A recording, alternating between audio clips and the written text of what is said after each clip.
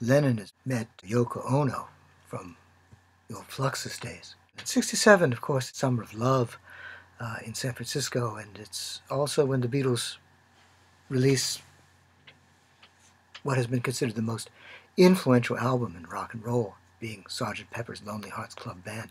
On the cover, all sorts of artistic influences and celebrities, including Karl-Heinz Stockhausen.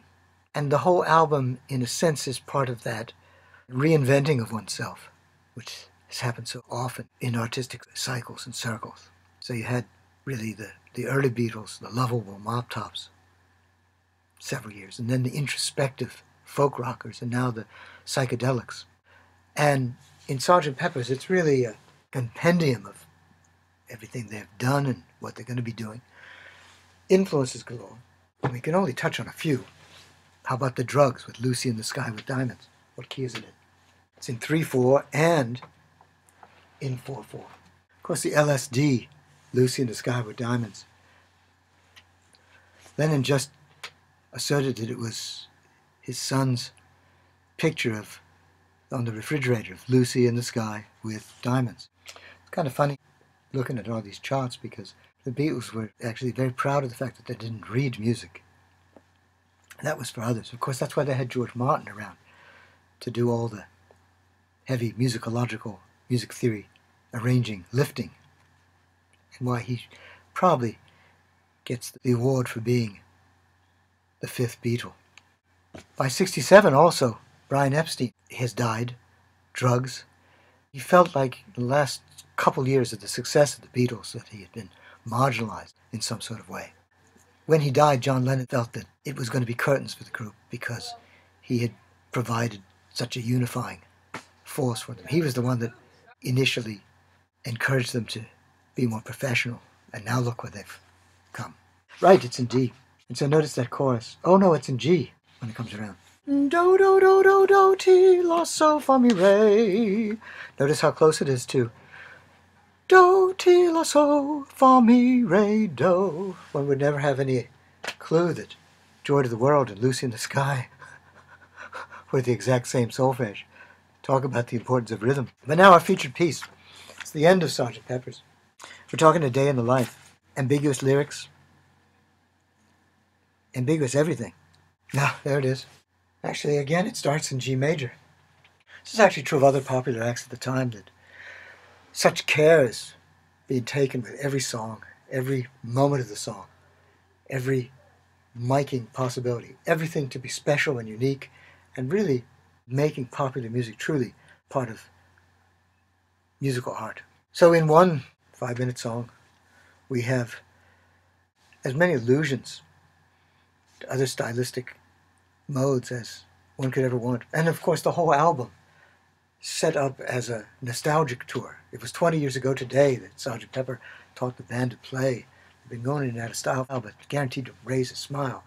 And so that kind of framing technique, and then the rest of the album unfolds, and you have English ballads, ragtime, generic classical music with a harp in She's Leaving Home, and Indian piece.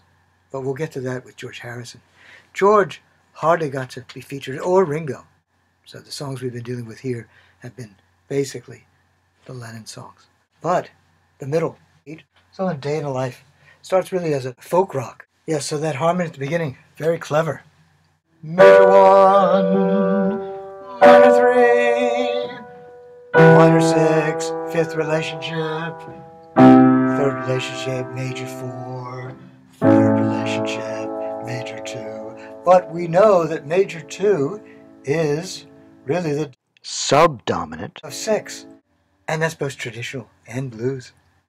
Discounting the 3 chords, something else is happening. 2.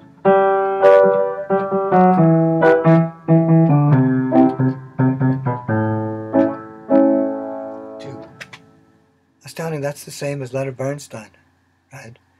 With the second movement of Chichester Psalms. Melody up top.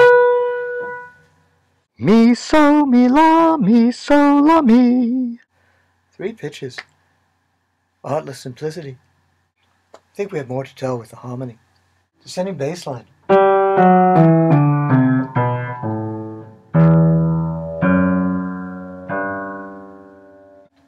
Do, ti, la, so, fa, mi, re, la, ti, do. Nice. The quartet from Rigoletto has something similar, but in the opposite direction. So it's really an ABA piece. The B section is totally by Paul McCartney. They had the A by Lennon, and the words are terribly elliptical. From the innocence of the early Beatles, the obviousness and the innocence of the early Beatles too, the introspection of the folk Beatles too, the downright wonderful ambiguities of the late Beatles. Studio band. Rich, famous, they can do whatever they want, including hiring a full symphony orchestra. And with the influence of Yoko Ono, from her Fluxus days, her knowledge of John Cage, etc., they do a complete, wonderful, aleatoric, indeterminate move to get the whole symphony orchestra, and they ask them to play from their lowest notes to the highest notes, each individual, almost a Penderecki kind of conception. And as they wiggle up, the B section. And the B section, take a little drugs, best I could do with a hookah, and I went into a dream, brass fanfare, all arranged, orchestrated, composed, no doubt, at part. The Beatles as hummers or demonstrators at this point, and then back to the A idea, and then I'd Love to Turn You On Again, and another build-up.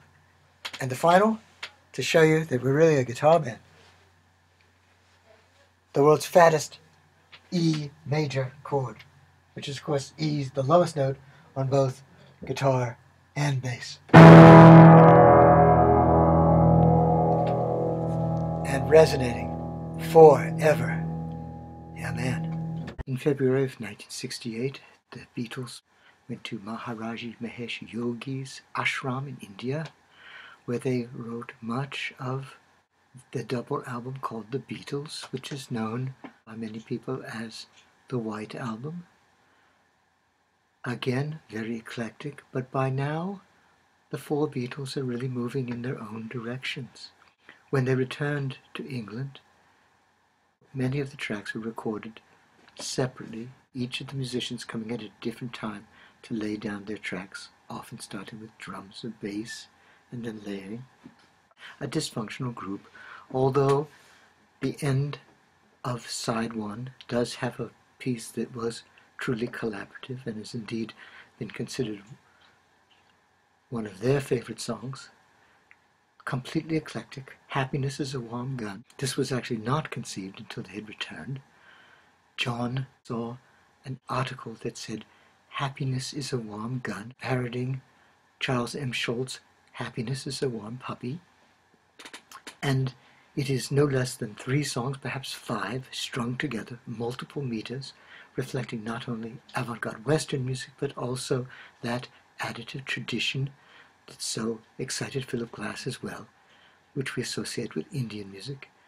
And the third, or fifth, depending on the point of view, final section is that classic, whoops, please Mr. Postman progression, as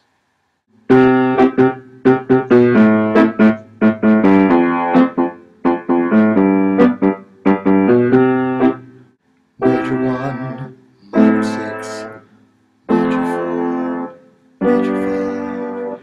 And this is done very much as a parody of a 50s rock and roll song, so it's very self-aware.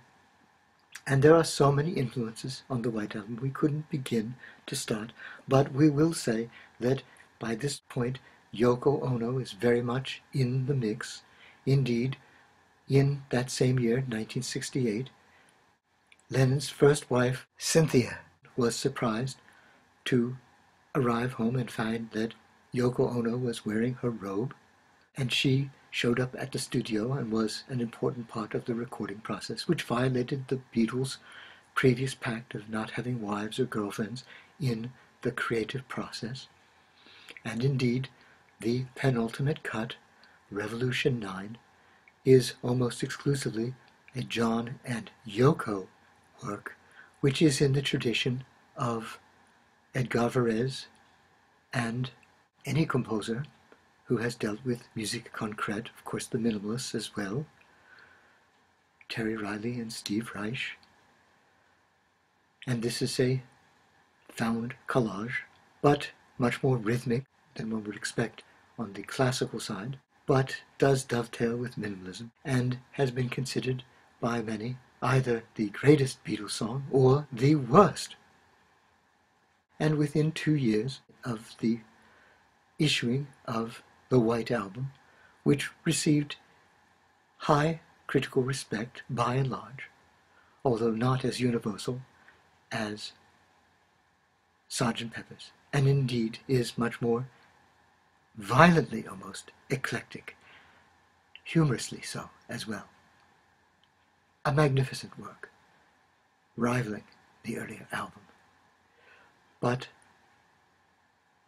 2 years after this album, the Beatles break up, and it turns out the sum was greater than the parts, in that while all of them did achieve fame on their own, there was a certain magic in the chemistry of the Fab Four when all was said and done.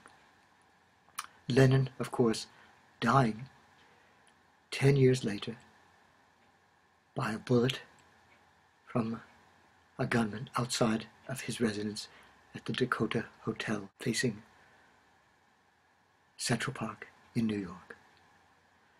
So, in that legacy of composers dying far too young, what would have been the continuing legacy? Tomorrow never knows. We have to let it be there.